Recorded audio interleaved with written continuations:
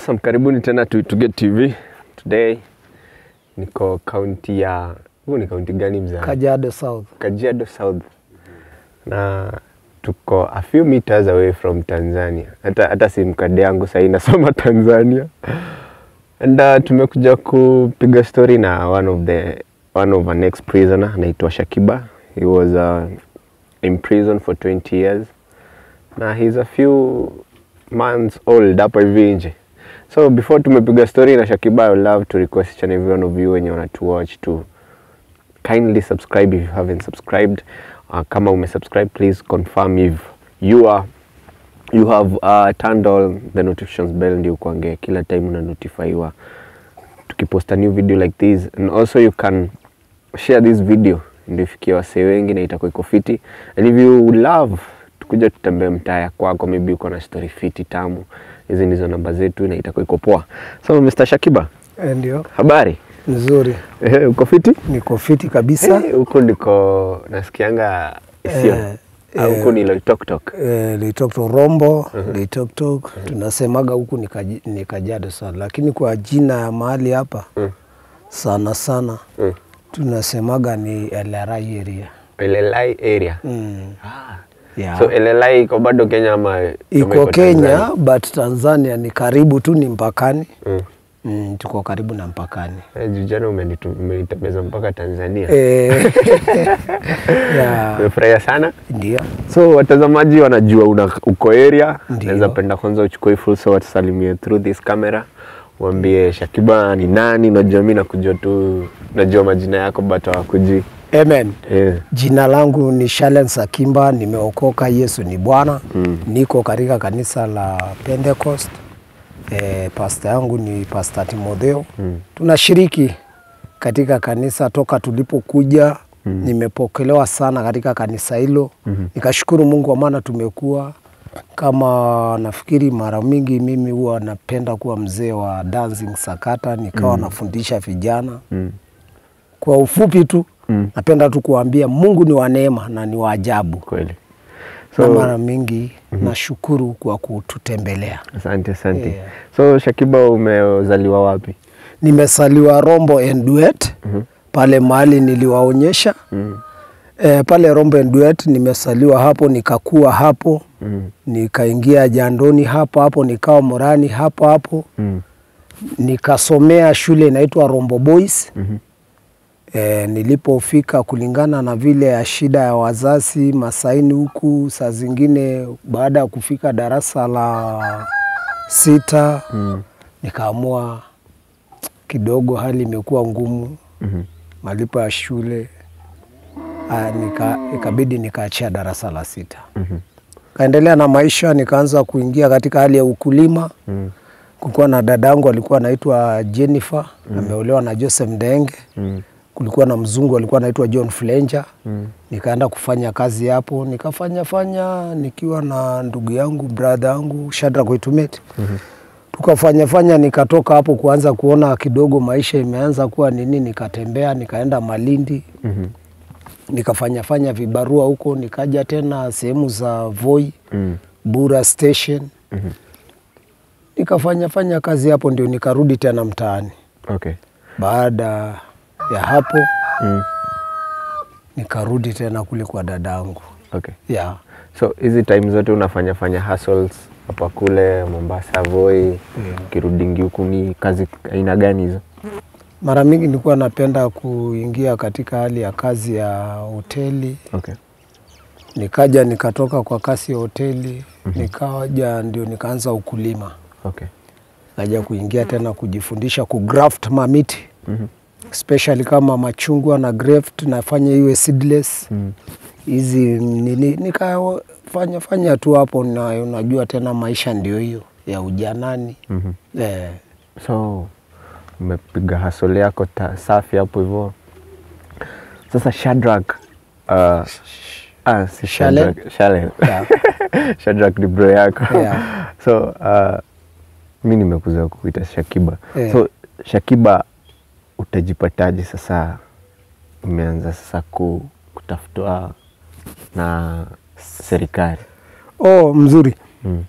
Na ndio mara mingi mimi hupenda kukaa na vijana nikiwaeleza bad company. Company wale ambao unakuwa nao ni wakina nani? Ni nani unatembea nao? Nilianza kutembea na marafiki wangu wengine, walikuwa wanatoka wanakuja wanafanya hapo, tunafanya nao. Wengine walikuwa wanatoka sehemu za Nairobi, tukakaa nao. Baada ya kukaa ikawa mara mingi tunapanda, tunaenda huko juu mpakani. Tukaja tukakaa na brother wangu tena mwingine alikuwa anaitwa Ngao. Baada ya kukaa na Ngao pia hayakuwa mzuri sana. Unajua unapokaa ukikaa na mchungaji utashika mambo ya uchungaji. Ukikaa na uhalifu utakuwa mhalifu. Ukikaa na mvuta bangi utakufuta bangi. Na sio kama ule Paula anasema kaa na mlevi ndio upate mlevi umlete kwa. Sisi ilikuwa ni kando kabisa. Sasa nilipokaa na Ngao na wale marafiki wake kuanza kuona huyu mtu kidogo yeye anafanikiwa, nikajaribu kujua njia zake anafanikiwa namna gani. Hapo ndio nilianza kuingia katika wingu la uhalifu. Mwaka wa 1993. Nilikuwa ni kijana mzuri sana. Nilikuwa ninakaa na vijana, nilikuwa nafanya kazi ya sogi saa nyingine hata kubeba. Lakini baada ya kuingia kuchanganyikana ile kikosi tukaanza kuingia hali ya uhalifu. Kwenda kuinda, naua maswala. Naenda unauza juu Tanzania, unaua pundamilia, unaenda unauza. Hivyo ukienda kukosa, unajua nayo ukienda porini au kuagi ni pamba mbuzi yako unaenda kushika. Ukikosa ukija na wale ukikuta hata kabomo mnaweza enda hata na ile tumbuzi au mnaweza kushika kitu ya mtu muende naye. Sasa hiyo ndio uhalifu tulianzia hapo. Nikaja nikaendelea siku moja nikaonywa na chief ule Mipukuri. Sasa naye ikawa kiburi ilikuwa imepanda. Baada ya kunionya nikamwambia hakuna kitu unaniambia. Najua naye mtu ukishaanza kuwa mhalifu. Lakini nilikuwa sio rahisi sana ufahamu kwa sababu nilikuwa mtu niko tu kiniona nikifaa, nilikuwa rasta. Ukiona unaweza fikiri huyu mtu ni mtu mmoja mzuri sana. Lakini nikajitumbukiza kwa uhalifu kulingana na wale marafiki zangu nilikuwa natembea nao. Na sikuwa nawajua sana. So mlikuwa mnafanya poaching? Wase wanaitanga na kizungu poaching. Poaching au windaji haramu. Na sana au tu kuchukua vitu za wenyewe. Unajua naye tu uhalifu haichaguagi ni wapi. So tuseme for instance poach kama swara, twiga. Pia twiga mlikuwa mnawinda? Sana. Twiga mrefu hivyo huyo. Especially kutoka familia yetu wote tulikuwa waindaji haramu. Ona baba alikuwa mdaya anaua tembo. Hizo hitu anapeleka hizo pembe za tembo Tanzania kuuza. So Zanzibar huko Tanzania anausia matajiri. Sasa tukashika ile mtindo. Baada ya kufariki tukaanza hiyo mtindo. So kwa mnyama kama twiga mnauza nini? Nyama, ngozi? Nyama. Nyama. So tuseme twiga mmoja tukikuja hivi tumepitana twiga karibu 8. So kama huo mmoja mnauza pesa ngapi? Ukiangusha huo mmoja unakuja unaweza ukauza kama wakati hiyo pesa ilikuwa iko juu kama shilingi 60,000 ya Tanzania. Na mmechukua kama watu 5 mnagawa mnapata pesa. So unajua tu ni pesa tu ni ya uharibifu tu. Hatukuwa tunajua faida ya wanyama wa pori wanaleta faida katika nchi yetu. Unaona? Sababu wakati hakuna mtu anatueleza kwamba hii kitu ni nini. Hapana. So nyinyi mlikuwa mnaona it's a normal life. Ni haki yetu tu lakini sasa baadaye hapo tukaja tukakosana na askari mmoja alikuwa anaitwa Nelson, tukapigana naye. Ndio sasa mambo ikaanza kuchacha. Kaanza kutaendaje ndio mkosane? Alikuja akataka kunikamata. Naye mimi sasa unajua nilikuwa kijana barabara, nilikuwa mtu wa mazoezi, mtu wa masomo hizo. Naona ikabidi nikaondoka na yeye mkono sasa. kuliko kuona mahali unapelekwa huko chini. Kwa maana kuna siku nilishikwa hapo nikapelekwa, nikasema hapa mtu kuliko anipeleka acha ninuane naye sasa. Hapo huko chini police station. Nikaona huko siwezi enda. Nikamuinua mbaya. Sasa kwa ile sifa ya vijana sasa nikajiona mimi ni boss, kumbe ninacheza na serikali. Baadaye akaja akanifuata, walimpiga kama risasi 2 hapo nyumbani. Lakini Mungu akanisaidia, sio mimi nilitoroka, Mungu akanisaidia, nikakimbia nikajificha huko sehemu kwa mashemegi zangu Tanzania. Wakaendelea sasa, ikabidi ikawa kuna uizi ilikuwa inaendelea ya magari. Sasa wakaanza kusema tuliona fulani rasta alikuwa moja hapo. Nayo badala wajue marasta ni wengi. Sasa unajua tu wakisema mtu kama anapiga askari si lazima hata bunduki ako naye. Naye sasa ikawa ni kuchanganyikana na ile group. Ikawa ile group tunatembeaga nao wengi ni wale wanafanya hiyo uhalifu wa kuchukua magari na kupeleka Tanzania. Sasa nilipoona kwamba hakuna otherwise. Unajua na saa ingine maaskari wakikufanyia unyama na mpaka wakuzibie mambo, unaamua kuingia sasa kwa uhalifu. Kwa maana unajua kuna mahali ingine ile kasi ya sogi niliacha, sisubutu tena kwenda kufanya ile kibarua ya kupika nini mahotelini. Sasa najua tu labda sasa wacha niingiane na hao waisi majambazi. Tukaanza kuchukua magari barabarani kupeleka Tanzania. Naona sasa. Sasa maskari saa nyingine wanaweza wanaweza kufanyia ukawa na uamuzi wa roho mbaya. Lakini siku hizi nashukuru maana maaskari sijui wamesoma sana mpaka wanakuja. Unakuta siku hizi hata mpaka maaskari wanahubiri. Unakuta siku hizi mpaka maaskari wanakuwa katika hali ya wanakufanyia counseling kwanza. Sio kama zamani. Zamani ilikuwa wewe kijana, na wewe kijana unataka kucheza na risasi, tutakuchapa risasi wewe. Wewe kijana boy. Wakati wao nilikuwa naniita boy. So yani ni mambo ya kuharasa watu wakati hiyo. Ile ilikuwa unajua ni ile serikali ya Moi.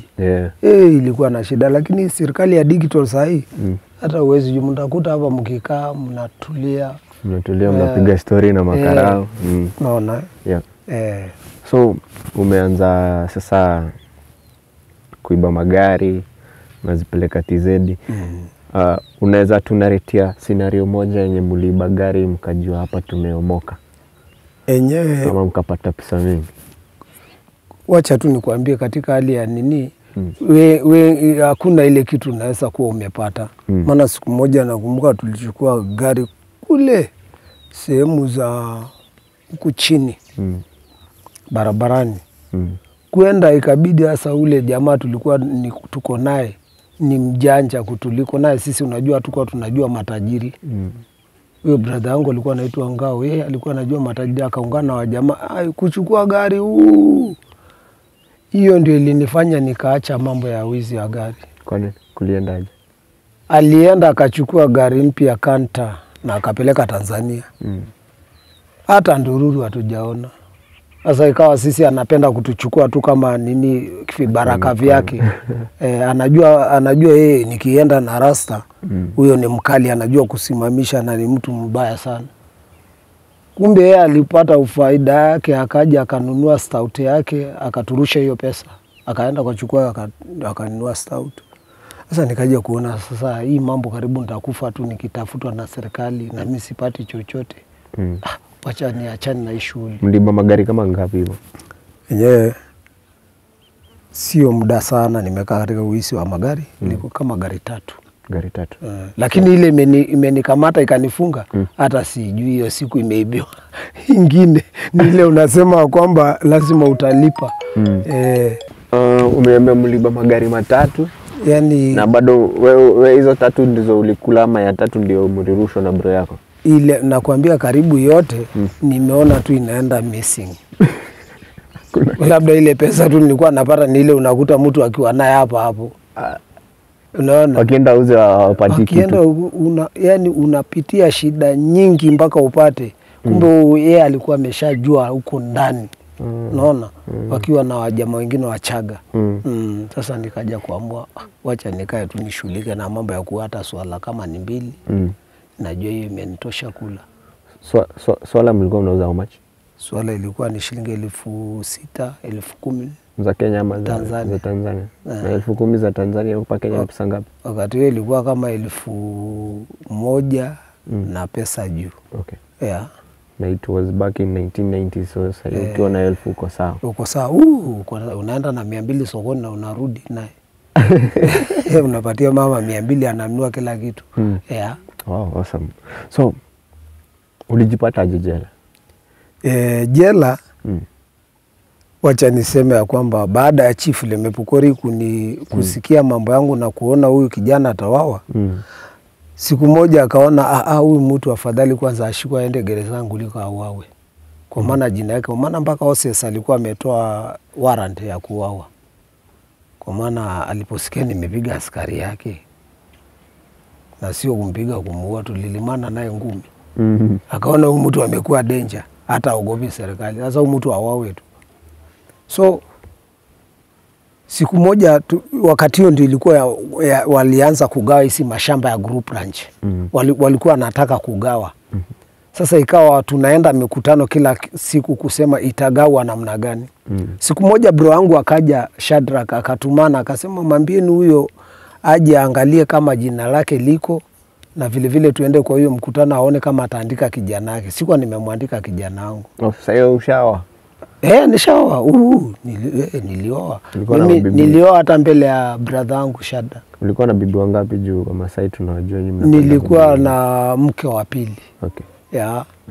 So wakati nilikuwa najificha serikali, ikabidi nikaenda, huyu alipotumana tukaenda, ilikuwa tarehe 19 mwezi wa pili 2000. Tukaenda kwa mkutano asubuhi. Tulipoenda Chief alipotuona akajua huyu jamaa amekuja hapa na ndiye anatafutwaga, akaongea na askari mmoja alikuwa anaitwa Mambo wa KWS. Ambao huyu jamaa awekwe chini ya ulinzi. Kwa dakika nilishtukia tu, kaa chini na usijaribu monkey trick, maana utaona maneno. Na huyu jamaa alikuwa hatari, alikuwa niue. Maana unajua alikuwa angesemekana ule jamaa aliwaua na huyu angepewa cheo. Kabidi sasa wakati alipokoa kubunduki wa Masai akamwambia hapana, sasa utaua mtu na akimbia afanye nini? Wakanifunga, wakanipeleka Rombo. Rombo akasema nipelekwe Loitoktok police station. Sasa nilikuwa na baskeli yangu nikaacha hapo bro aende naye nyumbani. Niliona kisungumkuti. Hiyo mkutano hata haikuendelea.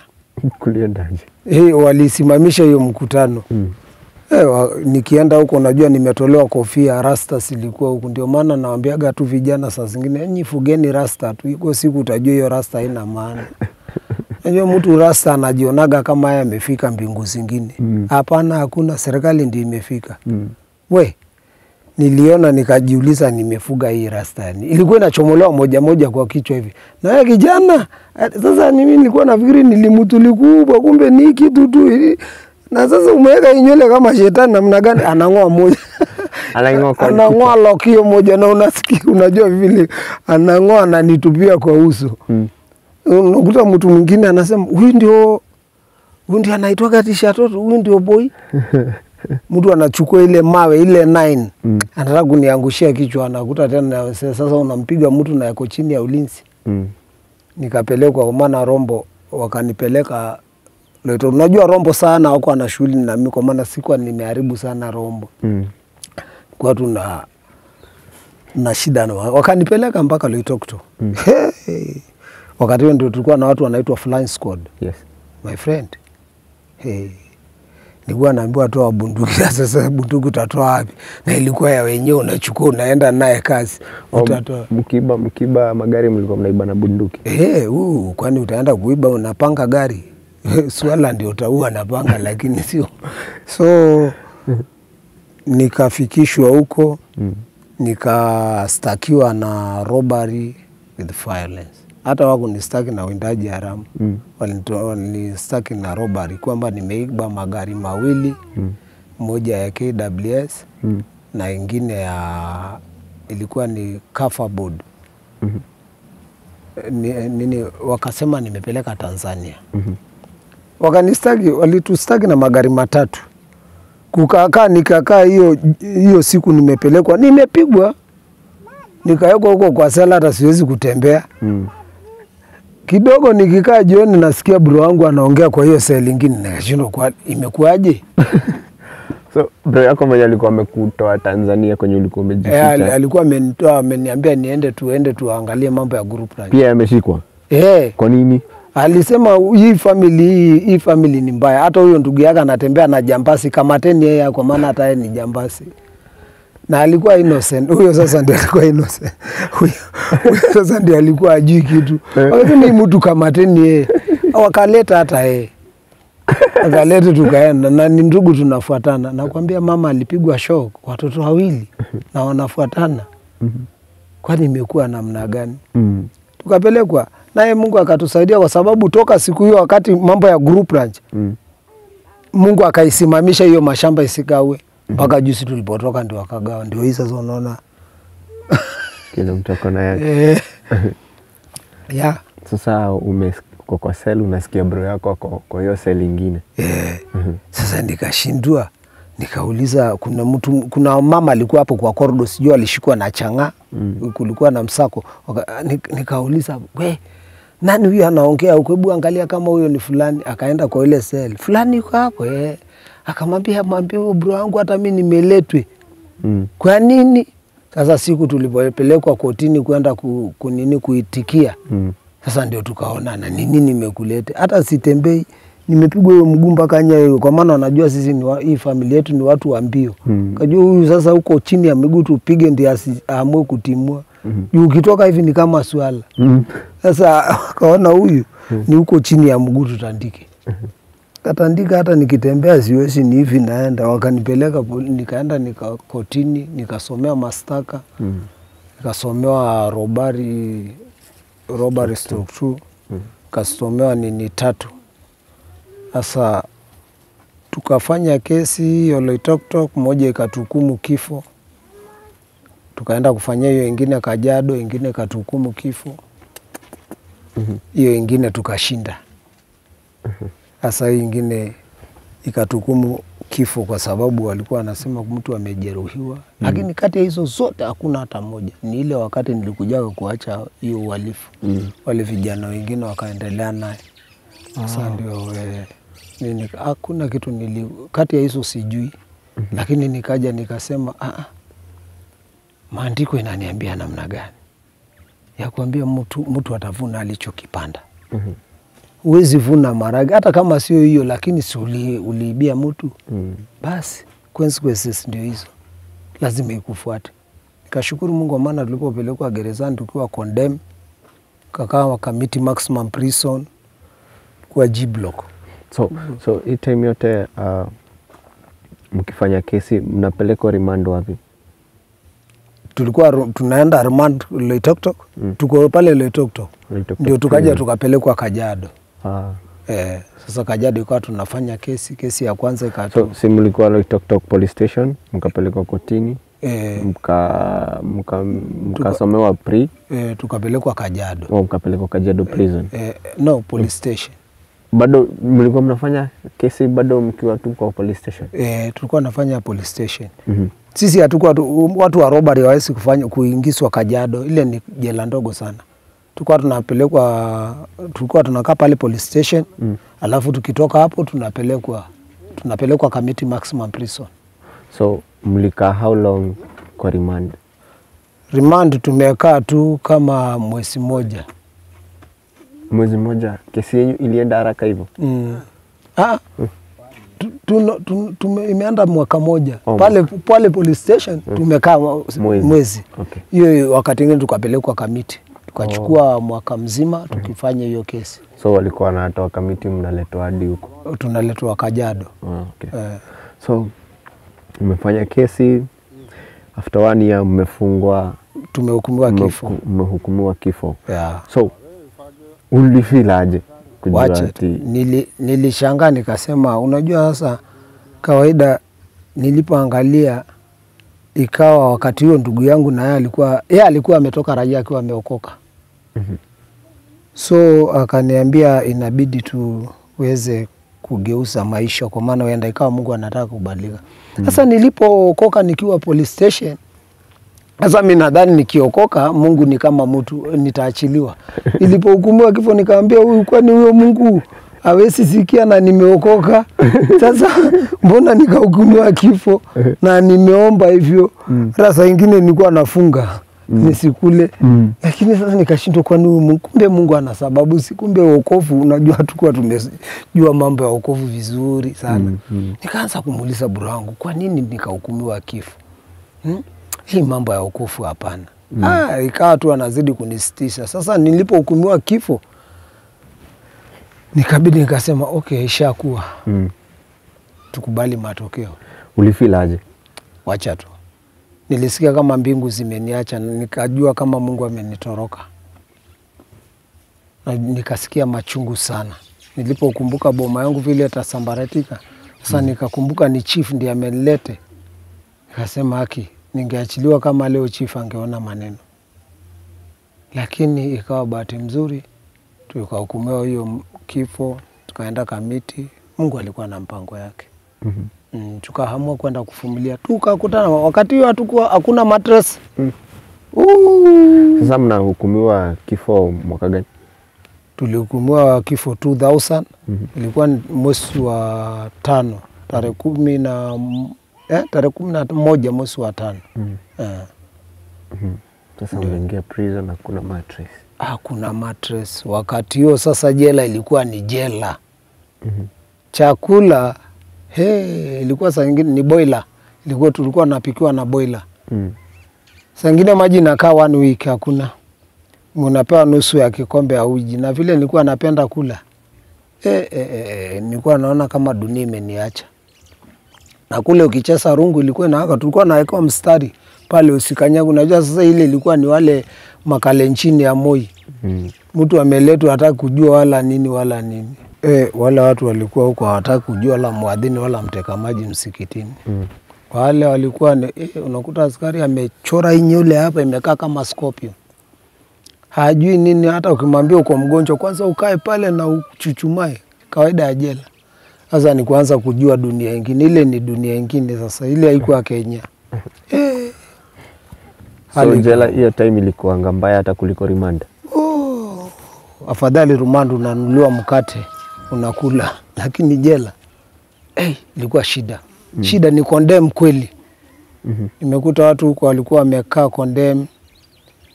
Naye Mungu nikakuta watu ambaye kwa maana nilipotoka huko nikaambia mimi nimeokoka, wakanipeleka kwa kanisa.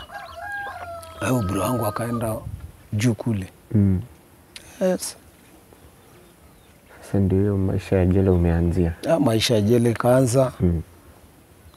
Kipindi ya Moi ikapita. Ikaja Kibaki. Watu wakaanza kuweka pale condemn. Kwanza tulipoenda appeal zote sikawa dismiss. Mtatuma appeal? Tulituma appeal. High court ikawa dismiss. Kuenda Kenya court ikawa dismiss. Wakasema watu hata wanafaa waowe leo. Kusikia tena appeal zingine zimekuwa dismiss. Nilishtuka nikamwambia brother, sasa hata hii maombi yote tunaombaga haifanyi kazi. Sasa mambo imekuwa mbaya. Sasa tumeachana na kitu inaitwa Kenya. Tumeachana na kitu inaitwa familia. Kama tumekuja huku na tumeandika ground zote na tumeenda tukajitetea, hakuna. High court dismiss. Kenya court dismiss. Sasa basi. Sasa wafungwa wa condemn tulikuwa tumefika 4,700 pamoja na Lang'ata wote. Sasa wakaanza kutengeneza kwa ile nini ya ile mashini. Wakati hiyo Kalonzo ndiye alikuwa nini internal security. Wakaanza kutengeneza ile mahali ya kunyongea watu. Maana tuko tunaenda mpaka tunachungulia pale, tunaangalia ni nini kinaendelea pale. Mpaka tunaona mikono samani ya wale watu walinyongwa huko mahali ilikuwa inashika. Tukaonyeshwa hiyo mashini tukajua wakaanza kuifanyia service, kupaka rangi huko. Alafu najua akipaka rangi ndio wanaweka ile nyimbo, wakati huo hakuna TV wala nini. Wanaweka ile nini na kila mtu atatoa habari yake mwenye, kila mtu atabeba mzigo wake mwenye. Sasa tunashtuka, wale watu wako pale Kondema walikuwa anatuambia ise mambo imekuwa mbaya, wale walikuwa yani wamemaliziwa sasa. Tukajua basi. Maana tulienda kuonana na familia yetu, walikuja ni hapo ndio mahali ya kuonania. Tukaambia sasa hali imekuwa ngumu, sisi ni watu wa kukaa jela. Watu wakaja wakasema tuingieni maombi. Tuingieni maombi tukamlilie Bwana. Nakwambia watu tuliomba mpaka Waislamu wakafunga. Wakasema tufungeni, tusikule tumuiteni Bwana. Tukaomba. Mungu akagusa Kibaki, kwa maana Kalonzo nani alikuwa ameweka sign watu wanyongwe. Andro General. Watu wale wakubwa wameweka Kalonzo, lakini nani alikataa kuweka? Kibaki. Kibaki akasema mimi mtu wa mama moja niende niweke sign watu 4,000 hizo roho zote sife? Hapana. Ilikuwa ni tarehe 8. Tarehe 8 mwezi wa 8. 208. Kibaki akaamuka tu akasema watu wote waende nyumbani. Hao watu waachiliwe. Wala wamekaa miaka mingi waachiliwe. Hawezi kabidi wakina Andro General na watu wengine wakageuza. Wakasema watu wengine waende maisha. Lakini alikuwa ameamua watu waachiliwe. Wakageuza ile speech ya Kibaki. Basi nakwambia kesho yake tuliposikia tuingii kwa hiyo mashini, tulitoka na makelele na furaha, tukaona kama Yesu amekuja akitembea. Amesikia maombi. Na unajua mfungu akiomba, Mungu anasikia kilio. Yani kila mtu ulikuwa ukiuliza rafiki yako unamwambia Yesu alikuja hajatumana hii. Yeye mwenyewe amekuja akitembea. Kutolewa kwa ndemi. Sasa tukaenda live. Tukatolewa kwa ile G block ilikuwa ndio Kondem. Tukatolewa, tukapelekwa huko. Tukaanza sasa kwenda kujiunga na section, kujiunga na masomo. Kama bro wangu aliingia standard 1 mpaka form 4. Kamaliza. So mimi nikaingilia mambo ya section kwa sababu nilikuwa napenda sana mambo ya art. Nikaingia kuanza kuchora. Nikaingia kuanza kutengeneza beats. Nilikuwa nashona vikapu. Ukiangalia kwa hizo picha zangu utaona vikapu nilikuwa nasishona mingi sana. Nikaanza tena kuchukua vijana kuanza kwa maana kuna vijana walikuwa wanaingia huko wanavunjika moyo. Nikawa mhubiri tukiwa na ndugu zangu wakina Crispo, tukaanza mambo ya kuingia theology. Tukasoma sana mambo ya Bible. Tukaja tukaangalia ni wapi tulikosea. Mtu unaelewa hata vijana wakija wengine wamevunjika moyo. Unaanza kuwahubiria na kuanza kuwalete karibu na kuwaonyesha vile mlipitia magumu. Ingia section, Mungu akatujalia. Tukatoa matumaini ya kuja nyumbani. Tukajua sasa ni kukaa maisha yote na mtu, kwa maana kulikuwa na askari mwingine alikuwa anatuambia, ukikufa hapa tutakupeleka pale Kamae, tunakusika huko ndani ya machungo unakuwa mbolea. Sasa tukajua basi kaburi yetu iko Kamae. Hiyo miaka yote tukakaa hiyo kuanzia wakati hiyo mpaka 2017. Tukaanza kusikia kuna ndugu mmoja alikuwa anaitwa Kinywa. Alikuwa anasoma mambo ya sheria sana. Wao jamaa wakaanza na kina Manson Peter huko. Wakaanza kutafuta sheria na kusoma mambo ya sheria. Wakasomea mambo na kijana mwingine alikuwa Mkamba, alikuwa anaitwa nani? Huyo nafikiri bro wangu ndiye anajua, alikuwa kijana wa Sabato. Wakina Munyao. Wakaanza kupekua masomo ya kusoma, wakaanza kupata. Siku moja akaja moja jaji mkuu alikuwa anaitwa Maraga. Akaanza akasikiza mambo yetu.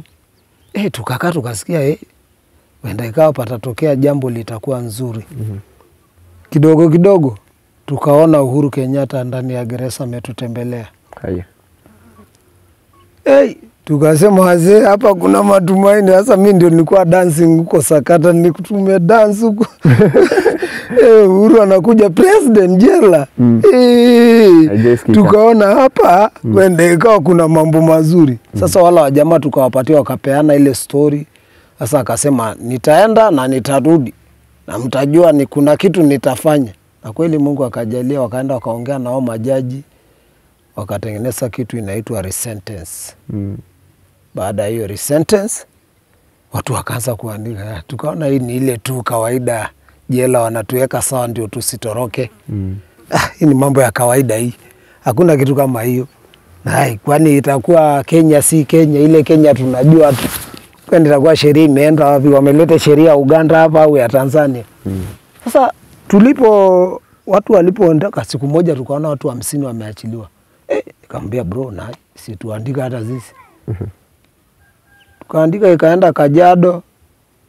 Mungu akatujalia. Kaja wakati wa corona kidogo ikasimama. Ebura akaandika akaenda. Ilikuwa ni 2019. Akaenda nyumbani akasema yes. Sasa nimeamini. Kuna tena hope. Another second chance.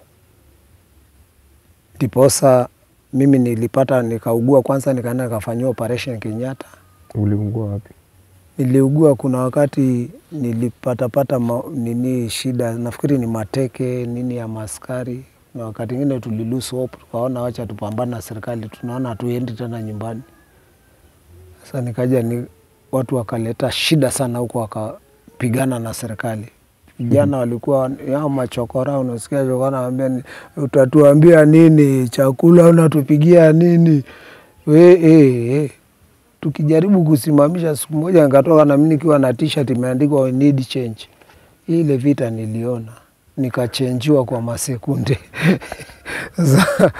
Kwa ni wewe change. Ni unafaa kuchange. Nikachenjiwa kwa sekunde. Sasa nafikiri kwa ile mateke nini, kaja pakatokea ufimbe karibu na hapa hivi, basi wakaenda kapasua katoa ile ufimbe. Wapi kwa tumbo? Chini tu hapo karibu na. Okay.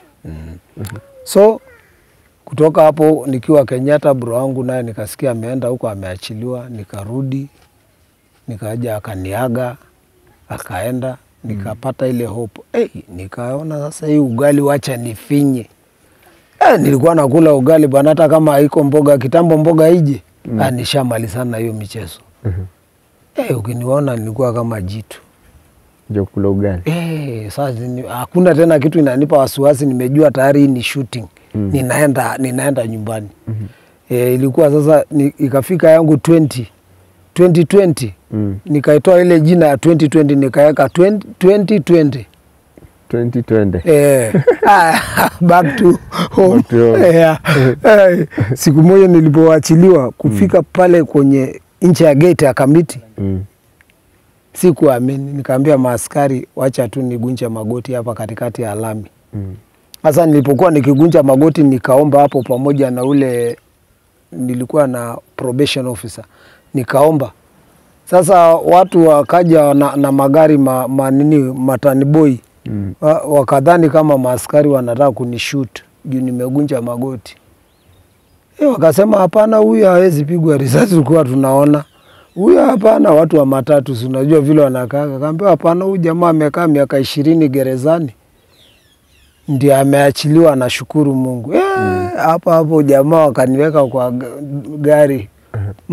Umeachiliwa? Nikamwambia. Nikaja. Nikatoka nikaanza kuona raia, nikiona Nairobi. Kitu ya kwanza nimeona hamu naye ni mahindi ya kuchoma. Nikaona bana, wacha ni test ladha ya raia. 21 years. Inakimbia karibu 21, nikasema wacha nionje. Nikamwambia msichana mwingine nichukulie mahindi hapo. Aliposikia nikipiga soa, maana nilikuwa napenda sana kutoa ushuhuda ya kule ndani na ile mambo, nilikuwa mwalifu na kueleza watu kwa gari. Yani watu mpaka msichana mwingine nilikuwa nakaa naye hapo karibu kwa university, nimemwambia ile miaka nimekaa jela. Akaona hapana, hata hakusaliwa. Na yeye amemaliza university, sasa yako university. Akaamua tu atoe mbao aninulie mahindi. Kwanza hata alininulia nzima. Mwingine akaamua tu hapo, mama mwingine akaamua anunue hizi yogurt. Sasa unajua tena mimi nimetoka huko nilisoea ugali, sasa hivi vitu naweza nikafinya mpaka ikakosa mipaka. Nikabaiwa na watu vitu, nilikuwa na kimfuko mzima. Nikapigia dadangu, alikuwa anaitwa Joyce. Nampigia simu, wewe nimeachiliwa na huyu bro. Tumeachiliwa kweli Kaambia niko Nairobi sasa, niko karibu nimepelekwa na ule probation officer mpaka mahali ya kupanda gari. Sasa nikaonja mahindi. Unajua pia mimi haijasoea. Nikaonja mahindi kasikia kama niko mbingu zingine, nikasema kweli ndio ile nchi nilichezea uhuru. Nilichezea uhuru kwa sekunde kadhaa, nikaipoteza, ikanigharimu miaka 20 tena kwenda kurudisha uhuru. Wewe wacha ile Waswahili wanasema usicheze na shilingi karibu na tundu ya choo. Wewe fanya uhalifu, unacheza na uhuru wako kwenye tundu ambaye ni ajela. Inafichwa kap au utapata. So Mungu akanijalia, toka hiyo wakati ndio nikatoka. So ndio wachiliwa, ulikuwa umeandika petition ama uliandika? Nimeandika petition tukiwa na brother wangu. Yeye akatangulia akaenda. Ndio mimi nikaenda kusikiza hiyo. Amko mmefungwa na file moja? Ni file moja, lakini petition unaandika kivyako. Okay. Yeah. Okay. Yeah. So umeachiliwa, ndio wewe umeonja life hapa hivi? Nilipokuja nikapokelewa na shemegi yangu pale Lasit, Ngama, anaitwa Joshua. Bwana wa huyo dadangu anaitwa Joyce Mambase.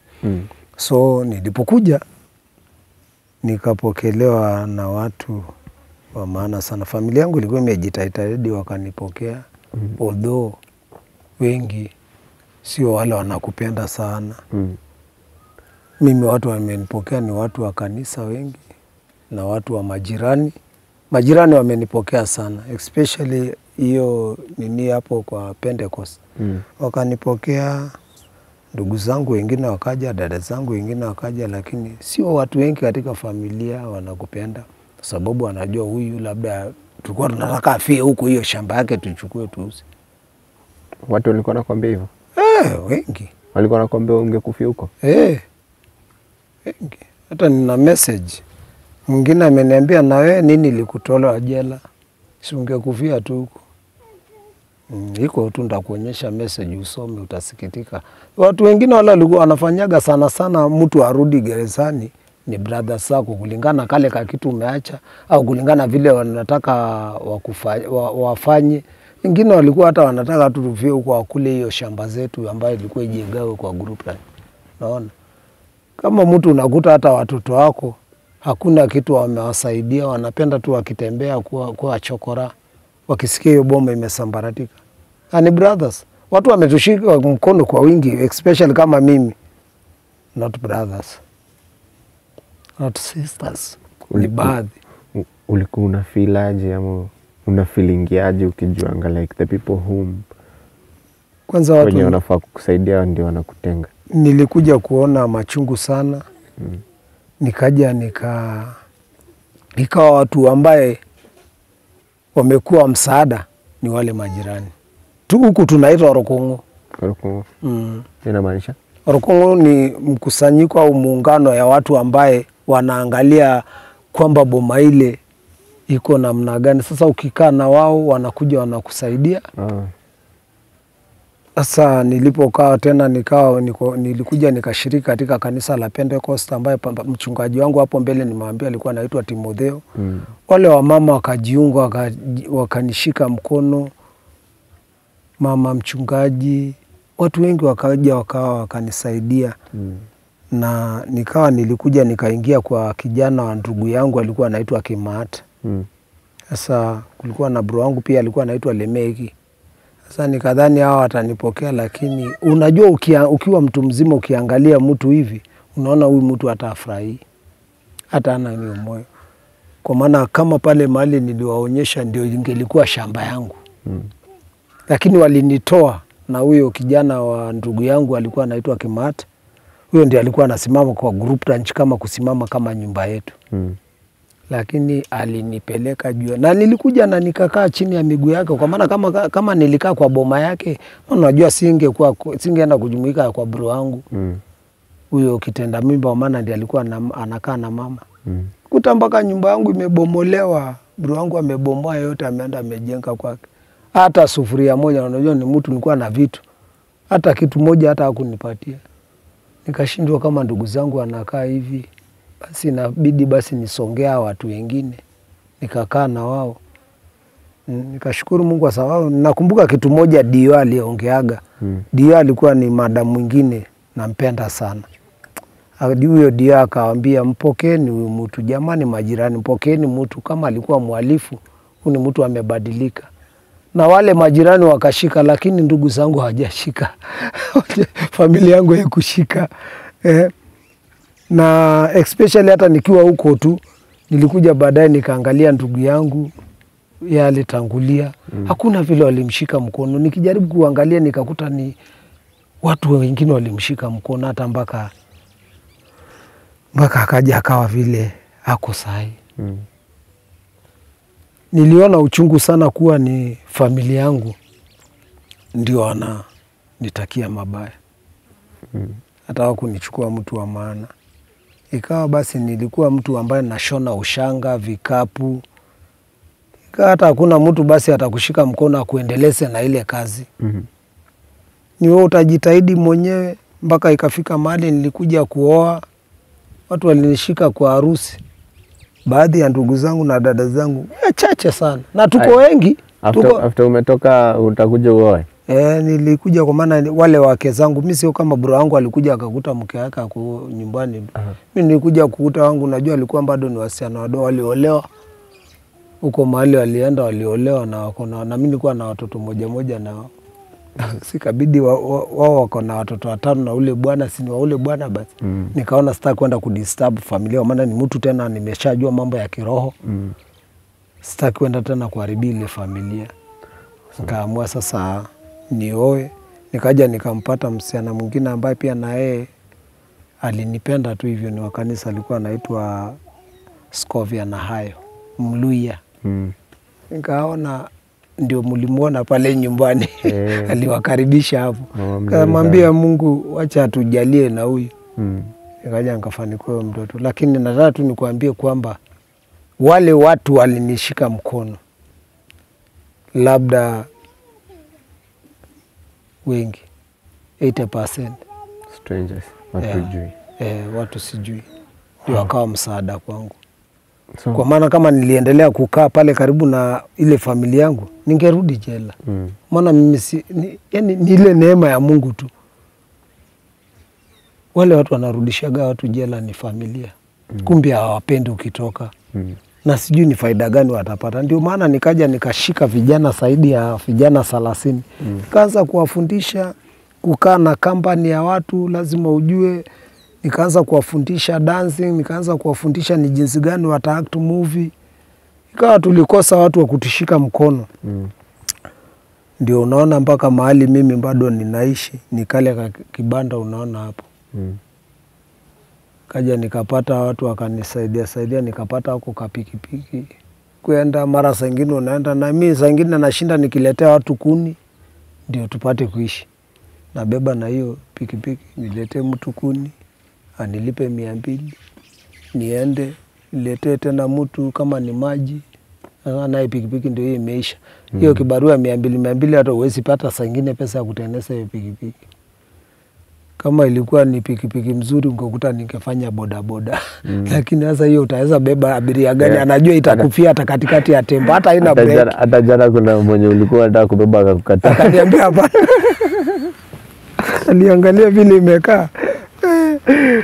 Ndio maisha. Akasema anataka pikipiki mpya. Sunaona aliangalia hiyo yangu, niliona idharau. Akaona hapana. Siwezi kalia. Maisha. So, in prison, sana watu wanakuja kutembelea na umeniambia familia yako ilikuwa like inakam kutembea. Ulikuwa una survive aje jela? Nilikuwa mara nyingine unakuta kwamba ukweli watu walikuwa wanakuja kutembelea ni marafiki, na dadangu alikuwa anaitwa Joyce, na wasichana wa ndugu yangu alikuwa anaitwa Martin, yu alikuwa Nairobi, na wasichana wa dadangu alikuwa anaitwa Silandoi na Semeian. na si yeye. Yani ndio wamekuwa marafiki wa karibu wa dhati sana kwa kututembelea gerezani na mamangu mzazi. Alikuwa mzee lakini alijitahidi tu na ile uzee. Siku moja akaja akalia hapo, nikamwambia dadangu sikawai mlete tena. Si atakufa atatuacha. Kumbe naye Mungu akatushikia mpaka tukatoka gerezani. Nikafurahi sana kwa sababu mtu alikuwa mara mingi alikuwa anakuja kuniangalia, nikawa kama mtoto wake, mamake Crispo. Mama Chris. Mpaka tukamuita Madhe. Akija tunamwambia Crispo, Madhe amekuja kutuangalia. Hata saa nyingine alikuwa anamuita anasema tuitieni. Nitieni watoto wangu wengi. Yeye alikuwa anakuja, huyo mama alikuwa anakuja, huyo mama si alikuwa amekuwa wa maana sana. Alikuwa anakuja akitaka kuja kutembelea sasa, kwa sababu mpaka tumemuita Madhe, akaona na watoto wengi. Akalete pickup moja. Siku moja alilete full pickup imejaa matunda wewe mfungu aone watermelon. Nikakula siku moja pineapple. Mpaka usiku nikawa nataka sikuwa nataka kugusa ugali, sikaribu hiyo ladha. Tukala machaparara ni chapo. Huyo mama alitujenga. Sasa hapo ndio akawa naye Mungu akamtumia. Ikawa yeye ndiye anakuja kutuangalia. Although familia yetu, watoto wangu, nilikuwa na mtoto alikuwa anaitwa Moiso na Bahati. Na ndio sengine wakina nani walikuwa nawalete, kina Silandoi. Nimesumbua watoto wa dadangu na dada hao ndio walikuwa wananiletea sana watoto wangu waje tutembelee. Na mtoto mwingine alikuwa anaitwa wa Shadrack, alikuwa anaitwa Shulun Wandet. Na ule kijana mmoja alikuwa anaitwa Kelangai Ravalo hiyo. Nafikiri ni Langai. Wakaja wakatutembelea sana huko. Nikashukuru Mungu kwa sababu hata kama una wa kwenu, watu wa kiroho kwao ndio ndugu zako na dada zako walikuwa wanatutembelea. Kaa na wengine sengine alikuwa na kule gerezani pia. Nimeenda mpaka nikatoa nyimbo zangu. Mimi ni msanii pia. Nimetoa nyimbo za Kimasai. Nikatoa Kiswahili. Lakini ni audio, bado sijaweka picha. Mungu akinijalia nitang'aa, nikija kupata kitu nitatoa tu watu wao, maana nilikuwa na message. Tutaorganize venye tutazishoot. Nikishoot napenda sana nikashoot mahali ambaye dada ya babangu aliolewa huko. Kuna watu wanajua kucheza Kimasai, maana nilitoa Kimasai. Hata ndugu yangu nilingangana naye huko pia, na yeye akatoa moja. Alikuwa ananifundisha ndugu yangu, najua sina sauti ya kuimba lakini napenda kuimba. Ananifundisha, ananiambia hapana. Wakati nilikuwa nataka kufanya recording, alikaa na mimi akaacha kazi yeye alikuwa anafanya na Allfair. Akaacha kwanza hiyo kazi wiki mbili, juu anajua sio mtu anaenda naimba. Ninapenda kupigaga kelele, maana nilikuwa mtu wa mpira. Sasa nilikuwa napenda wakina marehemu Teddy, mmeniambia alifariki, alikuwa ni timu yangu. So nilikuwa namshangilia akicheza na maskari wa prison. Sasa kesho ninasahau kwamba nilikuwa nataka kwenda kurekod. Sasa ninapiga kelele, napenda mpira na sasa tukienda huko Sakata, huyu ananiambia wewe, kesho unaenda nini? Hebu ikaa imba. Ninaimba, ananiambia hapana haijaingia. Naambia iko nini wewe? Kwani wewe umekuwa producer? Wewe hapana niletea mambo yako, najua kuimba. Nikienda kesho ukisikia hiyo nini na producer ananiambia hapana, rudi kwanza. Akaja akanifanyisha mazoezi. Nilipoimba nikaimba nini nasema olosholai. Yaseva rabaguengi tingwerango. Nikaimba nitakusaidia kuishoot. Nashukuru acha niweke uzito. Tumepanga tunarudi huko tena. Amen. Nafikiri mwezi wa 8 mtakuja nichinje kambuzi. Tukulie hapa kwa hii boma ya bro. Ndakuja mabeshte wangu tunafanya kazi na takushutia video kali sana. Wow. Na kweli Crispo. Mungu ni wa neema. Asante. Wazi. Umeniambia ukiwa prison ulikuwa unashona shanga. Hizi shanga sasa mara mingi ni mingi, umeshona mingi, zilikuwa zinafanya nini? Ulikuwa unafanya nini? Hizo ushanga nilikuwa nashona, nilikuwa nimeruhusiwa na officer in charge. Ni wakati wa walikuwa naita Parents Day. Yeah. Sasa ananipa ruhusa niuze hapo. Sasa mtu akitaka anaenda kwa Olfe ananiandikia utoto pesa. Ananiandikia hapo. Saa nyingine unajua jela ni ugali tu, sasa ikawa ndio napata naye kunywa maziwa. Saa nyingine ndio napata kununua na ushanga. Hata nilitoka na vikapu kadhaa. Nikafikisha huku. Watu walifurahi sana. Nikampatia dio moja. Ule mwenye alikufundisha. Ulimpata? Dio ndiye alikuja. Ndiye alinipokea nyumbani. Dio. So, na chief mwenye alikufungisha ulimpata? Nilimpata alifariki. Nilikuwa nataka nimpate. Nilikuwa nasema ni mbaya. Kumbe nikajua Mungu alikuwa anampitia yeye ndio niende niokoke. Kumbe nikajua kwamba Mungu alikuwa anakusudi na nilikuwa ningewaachiliwa. Ningemweka rungu mingi sana. Kumbe hapana. Kumbe Mungu alikuwa anampitia huyo mpendwa ndio mimi niende nimjue Bwana. Kwa maana nilikuwa na ndugu zangu akina Jackson Doyai ni waokofu. Lakini nilikuwa nashindwa huyu mtu ananiambia ni wokofu. Kwani mimi na wasimu niende nikaseme mimi nimeokoka. Na kuna chang'aa na kuna busasi naenda kunywa huko Tanzania. Huyu wewe ajui kitu anasema. Kumbe Mungu alikuwa na kusudi njema. Ananiambia umekataa kusikia hawa wachungaji. Hawa ndakupeleka mahali utaenda kusema Yesu ni Bwana. Na kweli huko nikasema. Yes. Ulikuwa umeniambia kuna time pesa zilikuwa mingi ulikuwa unatuma nyumbani. Wakati hiyo nilikuwa nikiuza hizo ushanga, natengeneza hizo ushanga.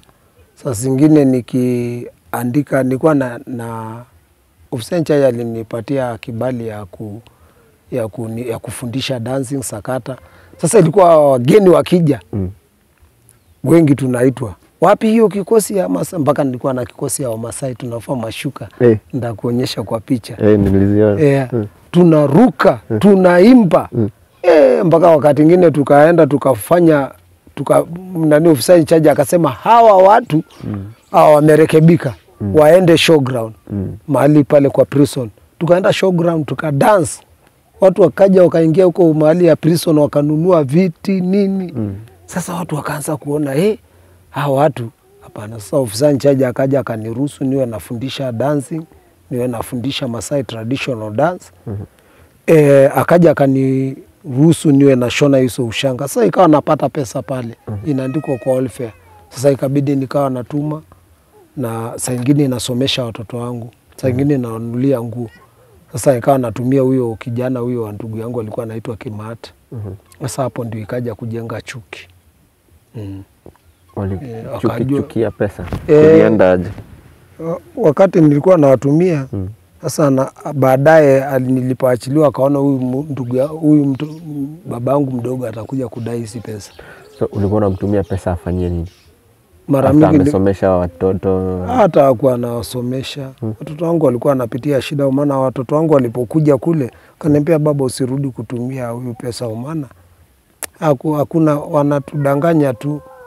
Nikatumia nikamwambia hata ingalau nunulia ule kijana anaitwa Nina mbuzi au ng'ombe. Hakununulia. Wakakula. Sasa kwa ile kula zile pesa wakaona mtu hata ameachiliwa kwa nini. Message ndakuonyesha utasoma hapo. Mpaka akaniambia mtoto wake akaniambia na ulikuja kufanya nini raia? Si ungekaa ukifie gerezani. So mara mingi ndio sitaki kuongelea sana mambo ya ndugu. Sawa. Kwa maana kuna machungu nasikia na unajua tukiwa watu wa wokovu saa zingine vitu vingine tunaangalia tu hivi tunawaambia ni neema ya Mungu. Kweli. Nikaja kuona hiyo mambo ya hizo tu pesa nilituma kwa ajili ya ile vikapu. Kwa maana nilikuwa nafikiri nitakuta akiwa na hizo pesa nije niinue hii kazi yangu ya kushona vikapu. Mimi nashona vikapu. Mungu amenijalia hiyo kipawa nikishona. Ukiona vitu natengeneza na hiyo ushanga. Ikawa sina mtaji, sina chochote, ningeinua hiyo biashara. Watu walikuwa wanapenda huku wa Masai walikuwa wanapenda. Hata kwa maharusi watu walikuwa kufunga hii harusi ya Kimasai. Wananiita mpaka wengine walianza kunini kwa maana tuliweka kwa YouTube. Niliweka kwa mtandao. Kuna msichana mwingine alisaidia kuweka akarusha hizo vikapu na tengeneza. Watu wakapenda sana. Sasa nitapata mtaji. Kuangalia naye nikaja nikalima nini ikatukata, mvua ikatukata. Karibu toka tunalima mvua inakataa. Ndio juzi nikatoka nikaja kwa huyu ndugu yangu alikuwa anaitwa nani Lenga Kwai. Ndio nikamwomba na yeye nikaekaa na yeye kule chini katika shamba ya maji. Hata nione kama naweza lima heka moja. Kwa maana huwezi lima heka 2 huko. Maana ni gharama, inataka dawa nini, hauna chochote. Ndio maana unaona nimesimamisha hiyo kushona hiyo ushanga. Ilikuwa ni kazi nzuri. Ningekuta nina mtaji nipate hela na niwe na pikipiki nzuri nisunguke niende Voi, niende sehemu za Tanzania nisungushe huku, sehemu za Kimana, ningepata pesa. Ningebadilisha maisha. Lakini utafanya namna gani? So if wasenye wanatuwatch wanaweza taka kukusaidia, wanaweza kusaidia through, wanaweza kupataje? Kuna mtu anataka kukushika mkono, maybe uweze kusimama uweze kujenga kanyumba fiti, kuweza hata kufeed your family. Mimi ukitaka kunipata sana sana namba yangu ni 07 22 86 25 95. Kwa majina anaitwa Shalen Sakimba, utaona italete hiyo. Utanipata hapo, na sana sana mtu akihitaji kunisaidia mimi naambia tu anisaidie. Mimi ni mtu na bidii kwa kazi. Ndugu yangu Crispa najua. Yeah. Ni mtu na bidii na kazi. Mimi nikipata pikipiki na nipate mtu atanishika mkono kwa hii mambo ya hii ushanga, haya hata sitaki mambo ingine tena. Na shona hizo ushanga, maana ni kitu nina ujuzi naye. Mimi ni mtu pia, hata tu nikikaa na mtu akitengeneza kitu hivi ninashika hapo hapo. Hiyo kazi ya ushanga inaweza ikanisaidia nipate pikipiki nzuri, nitembeze, nipeleke Tanzania, nipeleke Voi, nitapata hela. Awesome. Kwa hiyo nyumba unaona vile nilikuwa nakaa hapo, nikipata msaidizi pia, hata kama ni bati 3 mwingine 2, si nitajenga kwa shamba yangu. Kwa maana pale nilitolewa na huyo kijana unasikia. Badala angenitetea niwe pale karibu na mpakani, wakaona huyu hapana. Wakanichukua wakanipeleka kule Conservancy. Mimi ndio niko nasuia tembo na mkono. Sasa nikaona juzi wacha niombe wajomba zangu pale mahali mmekuta ninaishi. Ni for the time ni kwa muda tu. Hapo penye like sasa unaishi ni kwa kazi nzuri. Ni kwa wajomba zangu, kwa anti yako. Kwa sababu mimi shamba nimepewa kule katikati ya wanyama. Mpaka hata nilikuwa nasema labda Mungu akinisaidia ule mtu ambaye anasimamia mambo ya KWS. Ule mtu anasimamia mambo ya KWS, huyo mzungu afadhali hata wachukue huko, wao wanalisha naye wanyama. Hakuna siku maendeleo itaingia huko, hakuna shule, hakuna maji. Nitapeleka watoto wangu huko kweli? Na nina watoto wanasoma, kuna mmoja ako form 1 na kuna huyo mwingine ako standard 5. So nikaona hata ndio maana juzi niliomba huyu ndugu yangu Lenga Kwai, nikaenda kukaa huko chini nilimelime huko. Na hata kuna wakati nilimwambia huyu ndugu yangu, na yeye hali hapa ikiwa mzuri, hata afadhali nije nichimbe maji hapa nije nilime huko. Nilete watoto huko juu. Huko porini huwezi ishi. Huwezi ishi. Kama kuna wakati nilikuja kudaiwa pesa 200,000. Kijana wangu naye alikuja nikaja nikachukua, nikasema wacha niuze hii shamba upande mmoja. Mpaka leo haijapata mtu wa kununua kwa sababu ni porini. Huwezi pata mtu anataka huko. Tena wamenipa juu ya mlima. Nikaona tu afadhali nije nitafute mtu anunue huko, nije ninunue hata kama ni heka 3 karibu na mahali watu wanaishi, ndio watoto wangu waishi, kuliko kuwa na shamba heka 12 na ikusaidii chochote na watu hawezi enda ishi. Lakini baada ya miaka 10 sijazo watu watakuwa wataishi huko. Lakini juu ya mlima hailimiki. Huko ni mama wetu po. Walinigawia, lakini nikamwambia Mungu asante. Kwa maana hata Ibrahimu alitoka kwao, ndio akaenda kubarikiwa. Labda huko mahali nasema si nzuri, ndio nitabarikiwa. So, mimi nikipata vile nitasaidika, nipate pikipiki, nipate hizo ushanga, nipate tu mabati, ndaenda kujenga tu mahali nikae na familia yangu, sio kwa wajomba wangu. Maana najua nitapata kama mahali. Kweli. Sasa tumefurahia sana. Amen. Na ningependa uchukue fursa uongeleshe wenye wanatazama, uwape advice moja tu, maybe lesson yenye umelearn in life. Yeah. Mimi ningependa sana mimi nakuaga mzee wa youth. Na wale watu wameshakuwa kimaisha. Mara mingi tu kifamilia, kwanza wacha nianze na familia. Jamani, ukiwa na mtu wako au mtu wako gerezani, anapokuja mpokee tu, mfanye kuwa ndugu, au dada yako ameingia gerezani labda Lang'ata, au ndugu yako ameingia labda Kamiti au gereza yote ile, mpokee ule mtu, kwa maana kule gerezani watu wanabadilika jamani. Kule mtu akiingia atoki tena akiwa ule mhalifu, anatoka akiwa mchungaji. Kama huyu ndugu yangu sasa ni mchungaji wa CDA. Mimi sana sikuagi mchungaji, kwa maana kazi nilisomea kule ni uinjilisti, evangelism. Na nimesomea na niko sawa na hiyo kipawa Mungu amenijalia. Mpokeeni ule mtu, aenda ikawa kuna kitu amesomea kule gerezani itakuwa ya manufaa, na siku ya kesho akashika familia yake. Msije mkamfanya adui ndio muweze kumjenga. And then ile kitu nasema youth, jamani vijana, unapokaa mtaani, waangalieni ni akina nani mnatembea nao. Nilikuwa kijana barubaru, kama ningekaa vizuri ungekuta maisha yangu iko leo nzuri. Lakini ile bad company unakaa naye, epukana na watu ambaye huwajui ni wakina nani. Utaingia kwenye uharabu wa madawa kulevya. Mwenzako tu hujui ametoka from nowhere, amekuja katika ile kijiji yenu, umeanza kushika nayo best, labda alikuwa dingo kule. Naona? Na atakufundisha hiyo dingo na maisha yako itakuwa mbaya. Break ni committee maximum prison. True. Na katika hali ya madawa ya kulevya, jamani, vijana angalieni, maisha ni yako. Wacha kusema wewe utatumia tu kwa maana wengine utaanza kuanza kuwa ukiingia katika hali. Acha, jifundishe leo. Kama ulikuwa ni mtu ulikuwa unachoma ndoo mara 2 au mara 3, fundisha leo, kauka. Sio kwamba utakuwa na hiyo pesa, lakini itakupeleka mahali paya. Kichuri, wachana naye. Jitahidi kukaa tu karibu na mchungaji. Jitahidi kukaa na wale watu ambao wamejua neno la Mungu na utafaulu. Kitu mimi namwambia mtu, hakuna siku prison itabadilisha mtu. Hakuna siku polisi itabadilisha mtu. Lakini utakapoingia katika Bwana atakubadilisha. True. Hata waweke askari hatua 2, abadilishi. Mwizi atamuibia hata askari.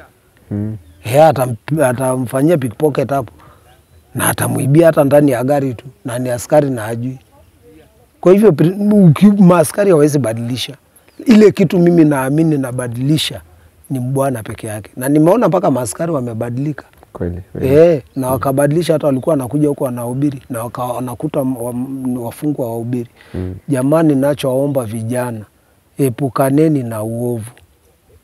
Ile kitu nilikuja kusoma, na wala watu walikuwa wanafanya na uovu ni watu 2 tu wako hai sasa. Watu 3, watatu. Tipapele Muringa, mimi na Ngao, na ni kwa sababu ya kuacha uovu na kuingia katika Bwana. Kweli. Wale wengine wote wamepigwa risasi. Tena mwingine amepigwa hapo nje kwangu. Hapa amepigwa hapo karibu na hiyo njia kuingia kwangu barabarani. Akapigwa risasi. Ni vijana, walikuwa ni vijana wa maana, na si eti nini wamekosa. Ukiingia kwa uhalifu, shetani ndiye anakukamata pale. True. Tuachane na uovu. Kuna kazi nzuri tu ukitaka kutafuta pesa. Kuweka mamiti chini. Otesha miche. Kila mtu atakuja anunue. Hiyo kipawa niko naye. Kweli. Ya kuotesha mamiti. Ni saini na vijana 30 tunang'ang'ana nao na kuotesha miche. Juzi tulienda mpaka Tarakea. Tukaenda tukaangalia mahali tumeweka miche Tanzania. Tunaungana na Watanzania. Saa hii mimi huku Kenya ninaotesha, kama kwa huyu tajiri wangu, nimekuja nimetengeneza compound yake, nimeweka mamiti, tunajaribu badilisha. Unaona vile saa hii upepo inakuja mpaka inabeba nyumba. Ni kwa ajili ya kukosa watu kuotesha mamiti. Ukienda mahali niko mtapitia, mtaangalia. Utakuta nimeweka nasari, niko saizi na miche zaidi ya 2,000 zinaelekea.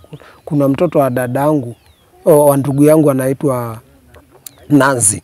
Dada yake nimepitia hapo na Koinange, wameanza kuotesha mamiti. Ni watu, yani tunajaribu kuangalia ni jinsi gani nitabadilisha ile uhalifu nilikuwa naye ije ile iwe mema kwa watu. Sasa nikaona wacha nianze mambo ya mamiti na niwaonyeshe vijana kwamba ni jinsi gani unaanza kupata milioni. Kweli. Kwa sababu tukiotesha miche 1,000,000, tuuse hata 30 shillings, hiyo ni milioni 30. Na ni udongo tu unacheza naye na karatasi. Na inakuwa ni shida, lazima tuungane vijana. Tumejaribu tukaingia kwa wana siasa, tuone kama watatusaidia na mashini ya kupiga maji kutoka kwa shimo kulete juu ndio tuoteshe. Ikawa inakauka tu kwa sababu utakuta mto ni mbali. Mahali nilingangana juzi nikapewa na huyu secretary Lenga Kwei. Nilingangana akanipa hapo heka moja, akaniambia sasa hapo tafuta vijana muanze kuotesha mamiti. Takuja nitaona. Yeah. Amekuwa mtu msaada, kama tukipata mtu atatujalia tupate mashini ndio tuoteshe hiyo mamiti. Unajua wakati unapootesha mamiti hapo uuse nasari za mamiti na pale unashona ushanga, pale mnatengeneza viti. Niko na kina Sablo Mnango, ni mtu amefanya kuchomelea, tupate mali ya kuchomelea magate, milango. Tutaondoka. Na vijana watakuwa, vijana wanapenda, mpaka juzi tumeanza kutoa movie. Umenionyesha trailer. Inaitwa aje? Hiyo movie inaitwa Kisa cha Mchawi. Kisa cha Mchawi. Najaribu kuonyesha vijana ni jinsi gani tutaepukana kuingia katika hali ya Illuminati. Ni jinsi gani utakuta watu wanaingia kwa uchawi. Nikaonyesha kushiriki na mchawi ni dakika bila yeye kujua. Sasa mimi unajua sitakagi kuwa ni ule mtu sana ndakaa mnyonge. Nataka nijiingize kwa vijana ndio nionyeshe vijana kujeni tuwe kwa pamoja. Tu waache uhalifu. Hii kula mkoka, hii kufanya nini. Siwaambii wasikule. Lakini mtu ukiona faida yake endelea naye. Lakini ukiona huna faida, uone sisi wala hatukuli ni nini tunafanya. Utakuja utujoint. Kwa maana sisi hatukuli, hatukunyi hizo pombe, hatuvuti hizo bangi. Ni wale watu tuliamua kuacha hizo vitu. Uhalifu tuliamua kuacha. Tutajipa muendana hii. Yeah. Wow. So ni challenges gani zingine ulipitia jela? Challenges zile nilipitia jela ni kwamba hakika utatamani sana jela ufanye jambo, lakini hauwezi ukafanya kwa sababu pia kuna mipaka. Na unaweza ukakaa gerezani leo umebadilika. Na ndio mimi nataka kuambia maaskari wa magereza, wacha mtu abebe msalaba wake mwenyewe. Kama leo hii mtu wewe mwenyewe amefanya uovu kule gerezani, kwa sababu watu wanaendelea kufanya maovu hata gerezani. Kama amefanya maovu, mtu unakuta saa nyingine anapiga mwenzake. Saa nyingine mtu unakuta tu ameamuka na hasira zake anapigana na askari. Usiadhibu wale wafungwa wengine, kwa maana mimi kulingana vile tukiwa kule gerezani, watu walijitokeza tu wakaanza kupambana na serikali. Sasa mpaka wale waokofu wote tukachanganywa. Serikali ikija jela haijui tena muokofu, haijui nani, wanawafanyia tero bila nini, wanawararua kila kitu yenu pale, madocument. Mpaka tukalilia serikali siku moja tukawaambia jamani, tunaomba mtu akifanya uovu kama ni G block au A block, kama ni C block, kabilianeni na C block. Na ule alianza hiyo kisanga. Wachaneni na wale wengine, kwa maana mtu mwingine ataumia. Saa nyingine mtu hata anashikwa na pressure tu hivi. Unakuta mtu ameshtuka tu kwa ajili ya wale watu wamefanya ile kisanga. Paka anapatikana pale kitambo serikali iulize ni nini, amegongwa marungu nyingi. Ule mtu akaanza kuwa chizi pale. Naona. Na vile pitu ningependa pia nao kuambia watu wengine, shida ile tunapitia gerezani au zile challenges kutoka hapa, wahubiri sana wafunguliwe, kwa maana wahubiri wamebadilisha gereza. Wahubiri wamebadilisha gereza. Wacheni wahubiri waingie gerezani. especially wale ma-ex walitoka, wachini waingie, kwa maana kuna kitu wataenda kuwaambia wale watu na kuwapa hope kwamba kuna kutoka tena. Lakini ukienda pale ukataswe kuingia na usiwe na kibali ya kuingia, na kuangori. Awesome. Sisi tumefurahia sana. Yeah. Thank you for your story. Yeah. Nimelearn a lot. And I believe pia wase wenye wanatu watch, wenye wanataka kukufikia, umetupia namba yako. I believe utapata kanduthi na God willing pia utapata do za kuanzisha job yako. Amen. Ndio uweze kupenya. Yeah. Ako kanduthi kako jana karibu tuanguke kwa mlima. Kama sio vile uliruka. Ngukuta nimemweka Crispo ndani ya mto. Na haina break. Haina break lakini kwenye unatupitisha hata nilikuwa naogopa lakini neema tu ya God. Neema ya Mungu. Nduthi imetubeba mbali. Kama jana umetupeleka hadi TZ pia sasa hivi asubuhi tumeenda almost 10 kilometers. 10 kilometers TZ. Tuko huko ndani Useri, Rombo Useri. Huko. But tunashukuru God at least ametuprotect. Na pia nduthi yako iko fiti pia. But mimi naweza ukapata tu nduthi fiti inaweza kuwa iko fiti ndio pia usijieke in positions zenye like pia uwezi jicontrol. Unajua ikiwa na breaks at least iko poa. Iko poa. So guys, mimi nimebambika. Hope nyinyi mmelearn. Hope nyinyi mmebambika pia na story ya Shekiba. Na itakuwa iko poa. Nasikianga umeniambia ukakuwa Moran. Nasikianga Moran as a Masai lazima upigane na Simba. Yeah. Ulipigana na Simba? Sio wote, ikiwa kama tunaendaga na rika. Okay. Ile rika yenu kama kuna wale ambao walikuwa kama bro wangu yeye aliingia Masaini ndani. Lakini mimi nilikuwa tu Moran, lakini sikuenda huko Makarini ndani kukaa. Nilitoka tu mapema nikaenda Malindi. Okay. So yani ikisemekana hii rika yetu imeuliwa Simba, tunasema ni hiyo rika yetu. Okay. Ni sisi tu. Okay. But wao walishaingia ndani. Bro yako mwenye mlikuwa naye jana. Yeye alikuwa Murana, amekuwa kabisa. Amepigana na Simba. Alienda na hiyo kikosi but si kujua kama alipigana. Na sidhani. Tutatuambia. But yani Simba sio rahisi vile. Ni wale moja utakuta wamejitokeza na wakao machambe huko ndani wakajua huko zile route. Sasa mimi nilikuwa Bontown tu.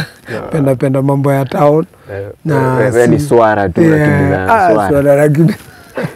Unakimbizana na swara na vile inakuwa na mbio. Sana swala usiku mpaka nakata na panga. Na confuse na ile honi. Inashindwa hii ni gani? Ikienda kuangalia hivi iko naye. Lakini nawaambia tu wale watu wanafanya hivi waache, wanaharibu rasilimali ya Kenya, watoto wetu wa baadaye. Waachana na mnyama wa pori. Na nini ulifanya jicho moja? Jicho moja, kuna wakati nilikuwa naendaga Tanzania nikikimbiza swala huku. Nikakanguliwa na miti. Nikaenda gerezani ikiwa mbaya. Wakati hiyo 20808 watu wakalete maneno huko jela. Niligongwa, nikatoka nikiandika kwa t-shirt hapa we need change. Nilichenjiwa. Niligongwa na nini hapa kwa maana watu walikuwa wanapigana na serikali. Niligongwa hii macho mpaka jicho ikatoka nje hivi. Nikairudishia. Sasa toka wakati hiyo nikashtuka, nikapigwa hii mguu ya right. Ndio ikavunjika. Nikapelekwa Kenyatta. Nikaenda ikawekwa plaster. Hiyo jicho ikaenda hivyo mpaka ikaje ikapotea kabisa. Venye naonanga cartoon jicho zinatoka hivyo ndio yako. Yangu iligongwa hapa, kumbe jicho ya mtu ni kubwa. Niligongwa pale G-block. Ikatoka hapo mbele, nikashika kuishikilia ndio ikarudi. Nikaona black. Hiyo ndio siku niliona nyota mchana. Nilipigwa hapa teke, vijana wadogo walikuwa wanatoka nini hapa mahali wanafundishia watu Kiganja. Roiro. Okay. Alitoka Roiro, kijana alisunguka, sijui alikuwa amefanya tisi namna gani, nikashoti kamejaa. Baadaye nilikuja kumkuta. Alinipiga teka hapa nikasikia nimezimika. piga mguu. Akasema unajua nilikuwa nimekula ugali sasa. Akasema hii mtu, alafu nilikuwa nafanya mazoezi, nilikuwa mtu napiga masoma za lungu, nilikuwa nafundisha kikosi huko. Wakaona mtu hapana. Hii mtu bwana akufi. Sasa kijana anasema ati mtu akufi. Watu walikuwa wanapiga maaskari. Sasa unajua hawajui huyu ni mwokofu au nani. Ndio maana alinipiga teke hii pap. Nikapoteza fahamu. Funja mbavu, akafunja mguu. Hiyo jicho ikatoka. Sasa kwa ile pain yote nikapoteza neno. Nilijikuta nikiwa Kenyatta. Kuna watu tulirudi mochari. Mimi na jamaa moja alikuwa anaitwa John Terry. Tulirudia mochari. Mlikuwa mmeko mochari? Nilipelekwa na hiyo lori, walikuwa wanasema hao wameisha. Tukienda kurudi na uliza jamaa hapa ni wapi? Nikasikia jamaa ni Mkamba, akaniambia unauliza hapa ni wapi na uliletwa mochari. Ndio baadaye nikasikia nini kinakuja King'ora inakuja kunibeba hapo, na Jonda alirudia Kenyatta, mimi nikarudia huko. Kuna wengine wawili walienda huko aka. So unaamka unapata mili ya watu? Waliniweka hapo kando. Yaani sahii hawana tafadhali. Sasa baadaye ndio nikajikuta nikiwa Sikibei. Sasa ndio wakanipeleka Kenyatta, nikawekwa plaster, macho ikatengenezwa. Mambo akaja akaisha, Kibaki akaja akatusaidia, tukatoka tukaenda live. Tukaona kama Yesu alikuja akitembea. Nakwambia hiyo siku nilipelekwa live. Niliona hata hakuna haja ya kuita Mungu mwingine. Ni huyo Yesu. Awesome. Live. Sisi tumebombika sana. Story yako ni entertaining.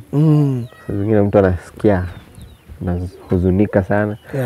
But all in all, at least tuko hapa hivi nje. Na umeweza kupea na story.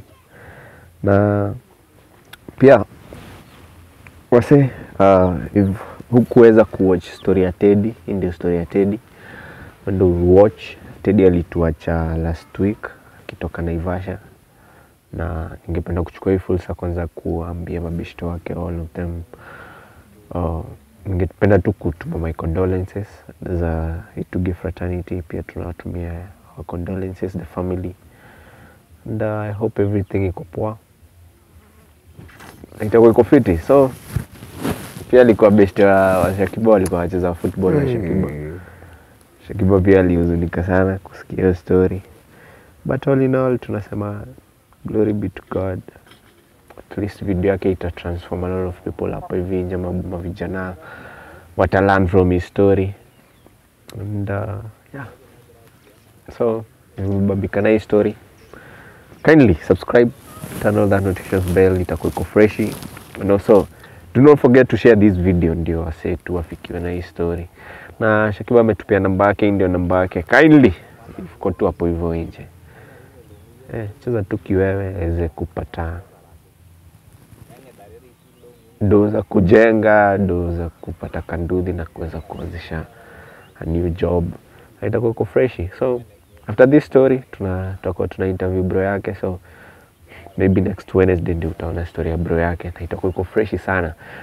So Mr. Shakiba, thank you sana. Asante. Na tunakuja kushoot hiyo ngoma yako. Wow. Ngoma yangu hii nikaona iko shoot. Tunakuja ndio kumbukumbu ya prison. Thank you. Tutakushutia. Me and the Itugi team and the other guys tunawakingi nao kando, tunakam.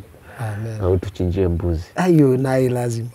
Hiyo ndachapa kibarua mpaka niitoe. Hiyo ndaenda tu nihakikishe nimecheza kibarua na bro. Na lakini bro najua sasa naye ni mchungaji, ataongea na wachungaji ukambuzi kaje tukachome kakiwa mzima. Sikule mahali. Ujamba kama kitimoto vilulu. Bana. Pia jana umetupitisha. Inaitwa kitimoto. Kitimoto. Hiyo chakula wewe. I believe hata tukitoka hapa before tumerudi Nairobi lazima tutaenda kula kitimoto tena. Karibuni.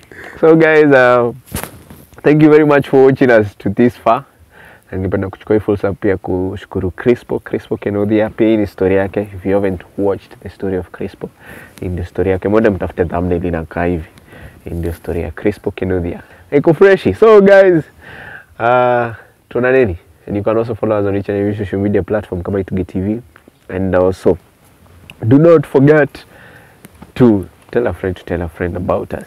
Like fiti. And Eriko by the way tulipatananga na Eriko tukikamuku. Eric, thank you very much for being a very fan sugu. Eriko aliniambia nakufananisha na mtu fulani. Ni wewe? Mtu mgani? Unajua saa zingine unapatananga na watu wengi. Eriko wa Churchill? Hapana, si wa Churchill. Okay. Eriko si Eriko Modi. Eriko ni fan wetu. Poaching. So akaniambia, "Hey, ni wewe?" Kabambika sana. So Eriko pia ubambike sana penye huko. Yeah. So guys, tuona nini? Till next time. Eriko mlete bwana aje akule mbuzi. Tutakamna yeye, tutaongea naye. Sawa sawa. Awesome.